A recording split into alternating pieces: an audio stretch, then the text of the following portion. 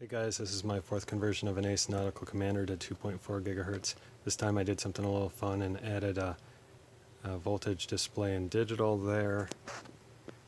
It's using the FrSky kit, receiver, so on. So just have a bunch of servos hooked up to show you.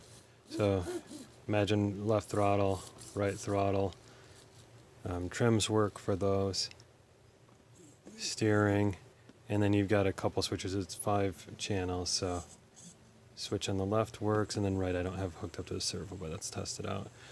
One of the fun things I did was just to, you can save battery by disabling your voltage indicator if you want, or re-enabling it. That powers off no matter what with the receiver or the transmitter. Alright, so back of the case comes off, just pops off for easy charging. Let me see if I can open it up one-handed.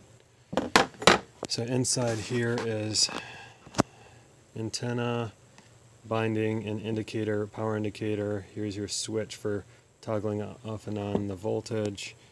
Down here is a switch you can use, which is unnecessary. It's in case there's a telemetry receiver.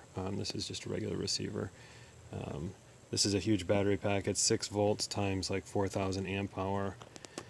So, yep, the mod went pretty well on this one. I'm gonna probably post it for sale online if anyone's interested.